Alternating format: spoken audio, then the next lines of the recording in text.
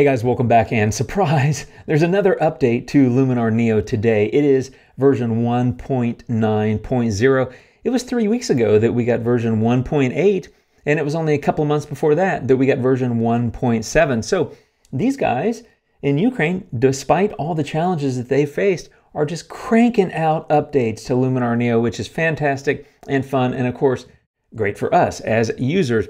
I love their dedication, not just to the platform, but to their user base and customer base. It's really just inspiring and frankly, amazing to me. And what I want to do is talk real quickly today about what's new in this update. So let's get into Luminar. Here it is, version 1.9.0. If you don't have it yet, click on the Luminar Neo little thing, word or whatever in the top left, and click check for updates. And you will be able to update there. Keep in mind, sometimes these updates roll out around the globe to lessen the load on servers. So if you don't have it yet, hang tight, it's coming. If you're a current user, it's a free update. Also, if you don't have Luminar, now's a great time to get it because they're also running a special where anyone that buys it between now and May 1st, you get entered into a drawing to join us in Iceland in August, a free trip. Not to mention they got quite a few bonuses. I'll put a link down below if you want to check that out. So let's talk about this undo and redo functionality. I've got an image here. This is just a JPEG simply because I had to straighten it and take spots out. And I wanted to fix all that so I don't waste any time in the video doing it. But of course, all this works on raw files. All right, I've got my image here. I'm going to click on presets and I'm in my quick start preset pack, which by the way, if you subscribe to my newsletter on my website, you get this preset pack for free. It's 10 presets, link down below. But what I'll do is just click through here, and as you probably know, with presets, as you hover, they apply to, or they give you a visual preview, which was one of the updates that we recently got. Well, I'm gonna go with this set the scene. I think that looks pretty awesome. And I'm gonna go ahead and click over to edit. And you will see on edit, I'm over here, and remember there's the tools tab where you have the access to all the different tools, and edits shows you the tools that have been applied. Well, these are the tools that are inside this preset. Now, to undo or redo on a Mac, it's Command Z or Command Shift Z. I don't actually know what it is on Windows, but I'm sure you do if you're a Windows user. And anyway, that's what this update includes. So if I wanted to undo, I wanted to point out that this is undo at the filter or tool level individually. I don't back out of the whole preset. If I wanted to back out of the whole preset, I could just click this discard edits. I don't want to do that. What I want to do is undo some of these tools. Well, here's something I've figured out is that if you hit Command Z, I'm just getting, if you listen, I don't know if you can hear that sound, it's not doing anything. And so what I've found, at least in my experiments so far, keep in mind, I just got this update literally a few minutes ago, so I've been playing with it and wanted to share how this works. But it's not backing out of the individual tools in a preset unless I go in and I just click undo and delete. And then maybe if I want to undo that, for example, I can now hit Command Z and it will add back that structure that was just removed. And by the way, you'll notice it adds it back at 0. So you got to hit Command Z again and it will reapply the amount that was added. So let's say I want to go and make some further refinements to this preset to make it look different, which I often do, and I recommend doing with presets. It's a great starting point, but they generally need some refinement.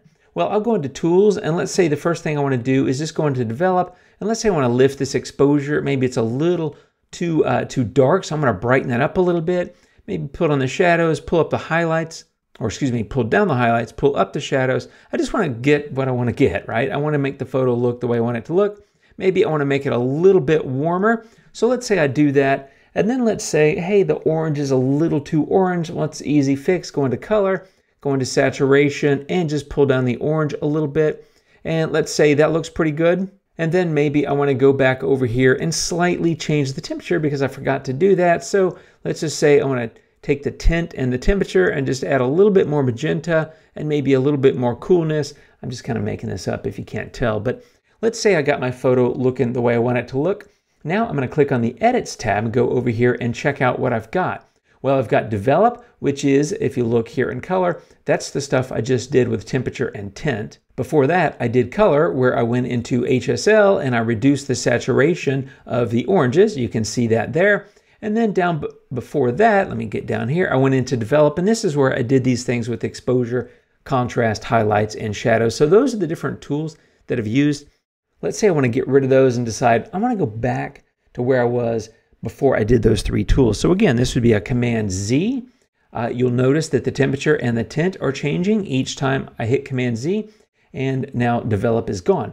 Now I'm in color, I hit that twice, that's gone, and now I'm in develop, and I'm going to hit Command Z and just start removing these adjustments. As I hit them, they are removing each of those sliders individually, and when I get to the last one, it removes the entire tool.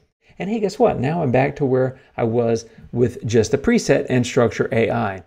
Well, gosh, I really liked what I had. Maybe I want to go back and reapply those. So this is where you just do the reverse, which for me is Command Shift Z. So I've got those holding down, and I'm going to hit boom one time. There's develop. Now I'm going to hit it again. There's smart contrast. One more time. There's highlights. One more time. There's shadows. I'm going to hit it again. Command Shift Z. I reset the shadows. Remember, I did that twice. And I refixed the highlights. I did that twice.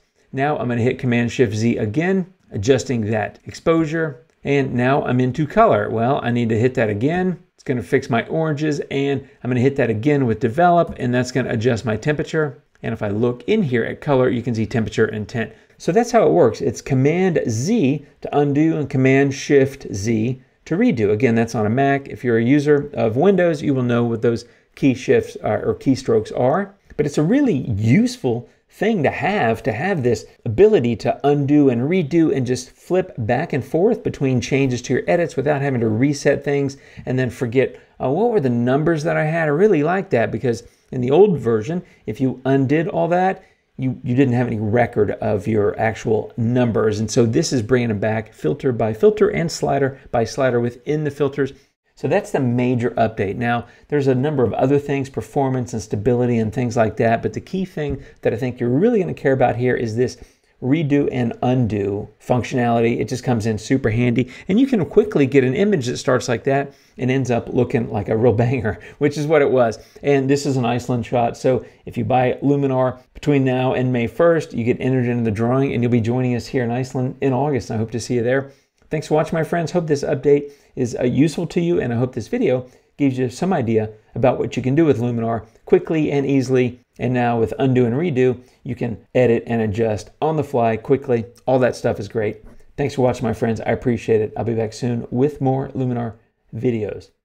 Take care of yourselves. I'll see you soon, and until then, adios.